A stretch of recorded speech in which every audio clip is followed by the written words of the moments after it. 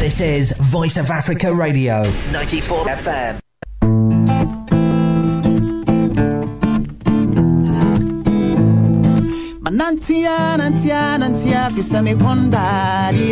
Hello, my people. What they happen? This your man can come, and you're listening to VOA R94. Voice of Africa Radio 94 FM, www.voiceofafricaradio.com, live in London and across the world. I have Jerusha in the studios with me, and also I have the CEO of Milky Town Records, Emmanuel, or Damsey as he prefers to be called. Oh, actually, what do I call you? What do I call you? Damsey boy. Damsey boy. Yeah. Damsey boy. Yep. But I'll call you your Christian name. You can call me whatever. I know you, so you can call me Manuel. But on air, live to everyone, you want to be known as Damsey Boy, yeah, correct? That's my performance name. So and I've got the beautiful Jerusha in front of me. Hello, Jerusha. So I wanted to have this interview with you this morning. Obviously, you're an up-and-coming singer. You're a single Valentine. I believe it's your debut. Yeah. Debut single will be coming out Valentine's Day. Correct? 8th of February. 8th of February, not Valentine's Day. Well, a week of Valentine's Day, but it's a Valentine's song. Yeah. Yes, so 8th of February, but it's the week of Valentine. It's the Valentine week. Yeah. Yes. So before, when I'm going to ask you just a bit about yourself, can you just tell the viewers out there just a bit about yourself? Maybe your name, how old you are, how you got started, a little bit of back history. Yeah, I just got a call and I was thinking, okay, what is this about? And Damsey was like, would you come and have a meeting? Mm-hmm. And really, I didn't think it was anything serious, because I've had people come to me before and say, oh, would you like to work with us and stuff? But nothing ever comes out of it. So I wasn't expecting much. And so I came, had a meeting, and then I did a show for Damsey. I did I Am Deviate, and then just from there everything's just gone up. I've been working on Valentine with him. He wrote it for me, and just been working on my whole branding and everything else. So yeah. So obviously, this industry, music, is so hard to get into. And as you said, how can you differentiate the people that are kind of really going to take you up to the next level, and the ones that kind of say, oh yeah, we want to work with you, and then nothing happens. I mean, it happens all the time to people, not just in the music industry, but in the film industry or wherever you have it that's artistically based. I mean, there's so much. So what made you feel that Milky Town Records was the right place for you? I don't know. I guess you can't really always know, unless it's a proper known sort of company or whatever, you can't actually really know for certain that you're going to get anywhere. But the thing that I did like and admire about Damsey and Milky Town is that they had a lot of faith in me. Although I hadn't really done anything, all I'd done really is shows.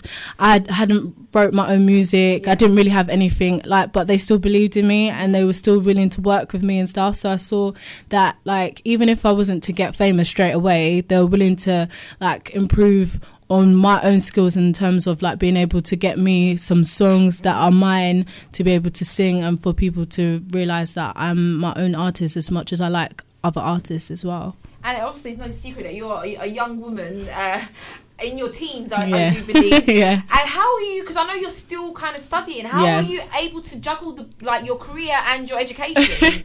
It's really hard, obviously, because college is a lot more than secondary school, so it's a lot harder. But I don't know, somehow I'm juggling it. I'm kind of behind, I'm not gonna lie to you. I'm kind of behind on some certain things, but I'm juggling it, and I'm learning to sort of deal with it and prioritize what needs to be done first. And it's not the music is so busy yet, so I still have time to do my other work and stuff. So I mean, your single hasn't come out yet, but I mean, there is a possibility that when Valentine does come out, it's just gonna go phenomenal, be huge, and maybe your schedule will change. Or do you still see you finishing college, or even aspiring to do higher education? Yeah, I don't know. It's easy to say that I want to, but when it actually gets down to the crunch and it actually happens, I don't know. Obviously, I don't want to just have my singing and nothing to back me up for it. So I want to still carry on with college and everything else. like, I think I should be able to do both. I think hopefully I will. Anyway. Definitely. And talking a bit about your music, what kind of like, you have your Beyoncés and Rihanna's, what kind of category would you put yourself in? Are you a gospel artist? Are you hip hop? Are you a completely new genre altogether? Can you describe a bit about your music and what you inspire to be when it comes to your musical talents? That's really difficult, because I'll say, because of the kind of voice that I actually do have, I would say, like, I'm quite a ballad person, like a power ballad person, like Jennifer Hudson, Beyonce.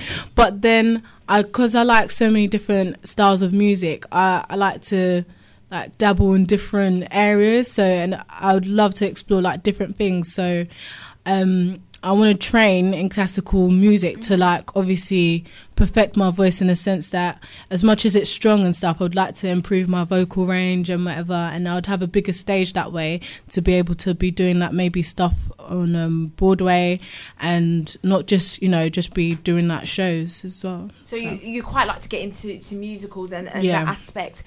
Your background, I mean, is it from a religious background? Is it a Christian background? Yeah, my dad's a bishop and my mum's a pastor. Serious? Yeah. I did not expect that coming. I actually didn't know that. It's serious. Yeah. It's actually, like... Yeah. Yeah, so it's actually been hard for me, like, even though Emmanuel's, like, been believing in me and everything, it's been kind of hard at first, because my dad obviously wasn't too keen, because he's like, I don't want you to just go into anything and just end up, you know, doing, like, mainly worldly stuff. Obviously he wants me to stay, like, grounded in, like, gospel and obviously, like, Christian music. So do you see yourself maybe perhaps doing a gospel album? I mean, I know Michelle from Destiny's Child, she has her gospel definitely, album. Definitely. Could you see that maybe in a direction definitely. You might go? Yeah, definitely. Because Valentine, as much as it's a Valentine song, it's got, like, a hint of, like, gospel / Christian in it, because I talk about God in it, and it's actually got the meaning of not saying to somebody, like, another boy or another girl, like, be my Valentine, but actually saying to God for him to be my Valentine, because, like, people around you can fail you, obviously, but obviously if you're relying on God, he'll never fail you. So yeah. Definitely. And coming back to, like, you being a young woman, I mean, a lot of people, especially in the African community, when it comes to this kind of career choice, they rather you avoid it, as they rather kind of they see you, they'll say that they want to see you go into some guaranteed money and employment. I mean, how did you manage to come around that? I mean, are your parents supportive of your career choice? Oh, definitely. My parents, like, as much as they are African, they're quite, I wouldn't say liberal, but they're quite understanding of the different choices. Obviously they wouldn't allow me to just do anything. They want, if they think, oh, that I want to do this, or if I say that I want to do something, they want to make sure that I can be successful in it and know that I'm actually good at it. So if I came to them and I said, oh, I want to do this, but they know that I'm not actually good at it, they wouldn't encourage me to do it. So they'd let me know, but they obviously believe in my singing, and so they don't mind me being a singer, but they obviously want me to finish school as well. So definitely. And the road to signing with Milky Town, I mean, has it been a tough one? Is it something that you found difficult, or is it something that's just come quite easy to you? In terms of actually being with Milky Town, it hasn't been hard for me, because I've wanted to be more serious about my own music. It's just obviously because, like I said, I'm under my parents' roof and everything. Like, my dad wasn't so keen at first, because he, like I said before, he didn't want me to be doing, like, worldly music and stuff. So it was hard at first. It took a while, and Emmanuel's got a really good relationship with my parents. So, like, now there's a big, like, trust, you know, a big trust ball there. So they trust Emmanuel to, like, take care of me and things. So now it's like, no matter what happens, my parents are fine as long as I'm working with Emmanuel, or I'm with Emmanuel. So yeah. So do you think that helps that your parents knew Emmanuel Damsey Boy? Quotes beforehand. yeah. It was good. It's good that they actually have a relationship with him, because it just means that they're more free. Because my parents are quite protective of me, they don't just allow me to like hang around with anyone, because obviously I'm a girl, so it's not like it's another girl. So obviously it's good that they have trust for Emmanuel, because it just allows me to do a lot more things. And yeah. And a bit about your family history. I mean, are you are you the only girl? What's your family history? Do you have brothers? Do you have sisters? Yes, I have 6 younger brothers and sisters. Wow. Yeah, wow. and then I have 2 older. Wow, that's yeah. a huge family. I know. So, it wasn't too difficult for them to if they want to part ways with their daughter. They've got so many other more. Yeah, yes, definitely. Okay, you're listening to Voice of Africa Radio 94 FM. We're having an interview here with Jerusha and also the CEO of Milky Town Records, Damsey Boy. We're just going to take a commercial break. There's just a ringing in the studios. Ignore that. As it happens, live radio, you know. I don't worry, when I get off air, I'm going to tell someone off. We'll see who it is. Voice of Africa Radio, keep it locked on Voice of Africa 94 FM, live across London and worldwide. It's still ringing. I love how it's still ringing. Voice of Africa Radio 94 FM.